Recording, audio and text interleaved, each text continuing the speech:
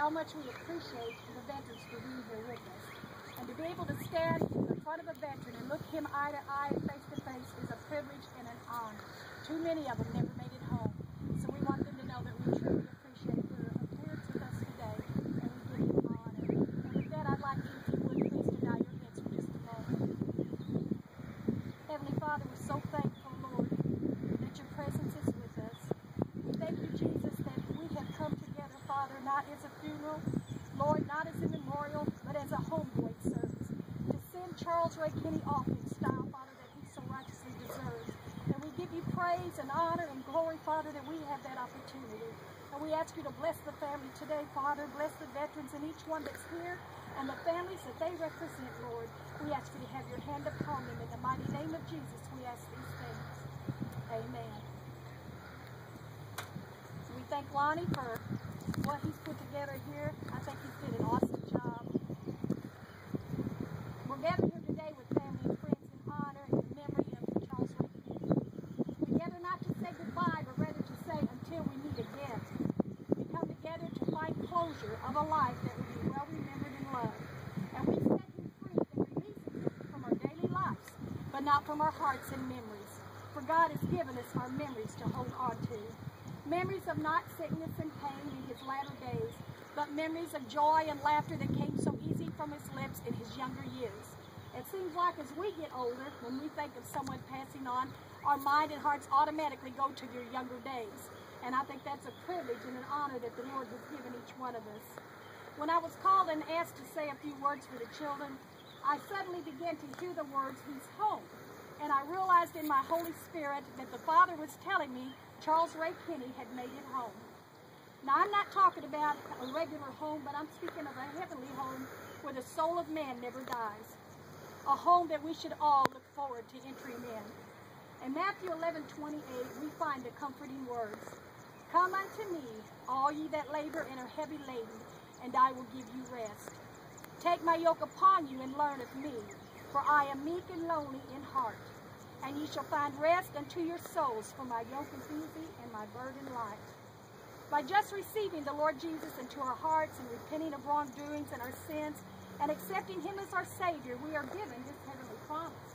For in John 3:16 it says, "For God so loved the world that he gave his only begotten Son, that whosoever believeth in him shall not perish but have everlasting life." I remember as a young man, Charles and Gerald and them all went to church, and none of them seemed to mind going to church. They went to the Father's house with their mother. I thought of how, when Charlie entered heaven gates, the joy that was in the heart of his mother. I implore you today even to receive this loving Savior to your life. Allow him to ease your pain, for he is faithful, that has promised that we should cast our care upon him, for he careth for us. We honor Charles for his service today as a Marine in the United States Marine Corps. The motto for the Marine Corps is Semper Fidelis, which means always faithful. Until 1871, it was called First to Fight. That motto is still alive today. And with this, we bid Charles farewell until we meet again.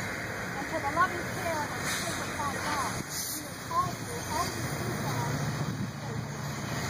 Semper Fidelis, Charles Ray Kinney.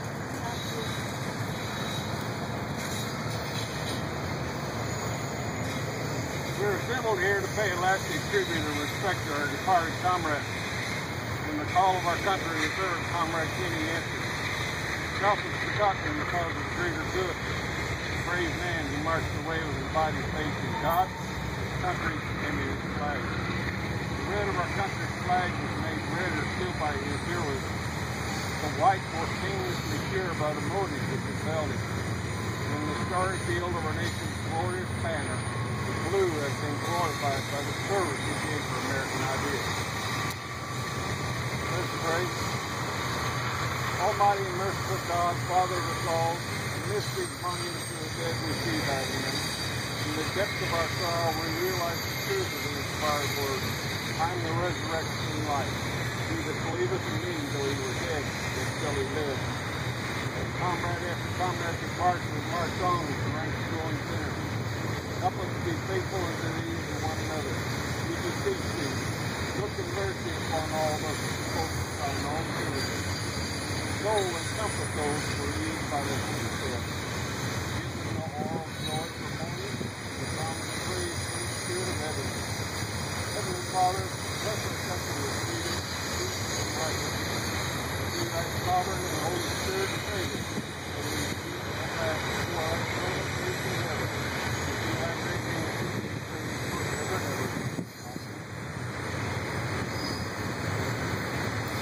Sergeant in the guard, prepare for final placement of the departed comrade.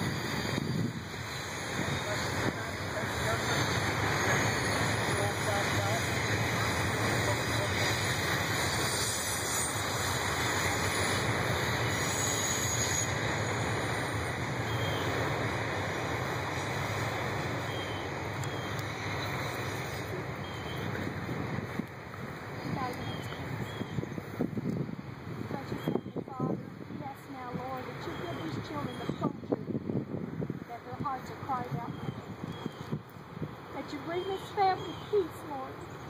Your peace that passeth all understanding.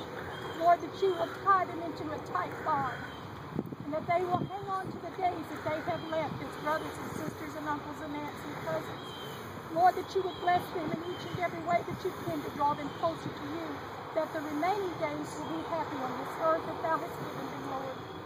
Bless these men of thy service, Lord, and continue to be upon them in a special way, Jesus. Draw each one of us closer to you than ever before, Lord, that we will all be able to hear your voice when you call and tell us it is time to come home. We give you praise and glory, Jesus, and ask you to bless the remaining of this day. For thy praise we thank you, Lord. Amen.